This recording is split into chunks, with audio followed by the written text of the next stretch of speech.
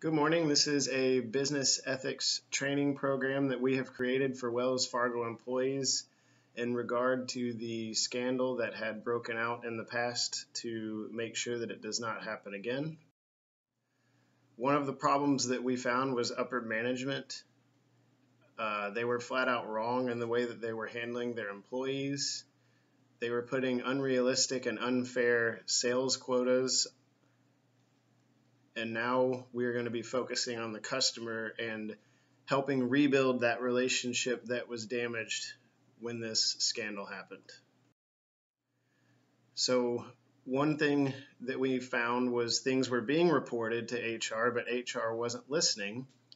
So we have reached out to human resources and made sure that they are going to listen and they are going to file and report anything that is brought to their attention. So they will be responding as they were not in the past.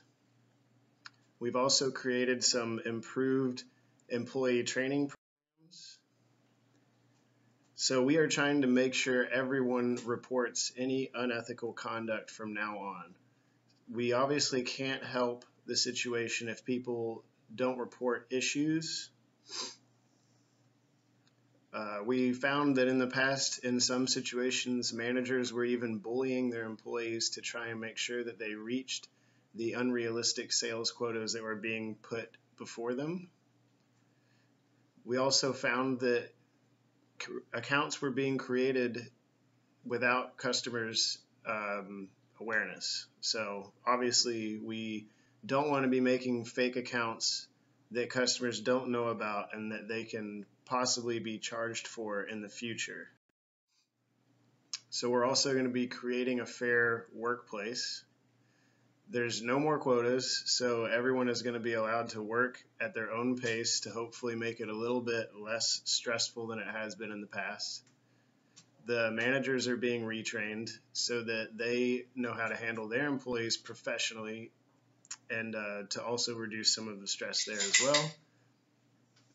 Any harassment that is being presented to managers is definitely being reported now. So we've created a new employee training program. It's going to be a web portal that each year employees will have to do.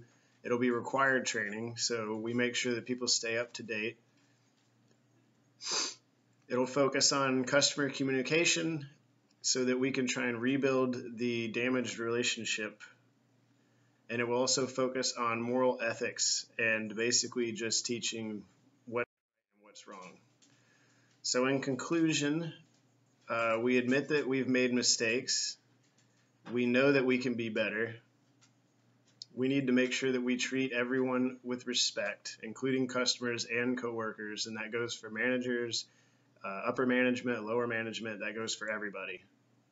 And please, everyone report any unethical conduct that you see. Thank you.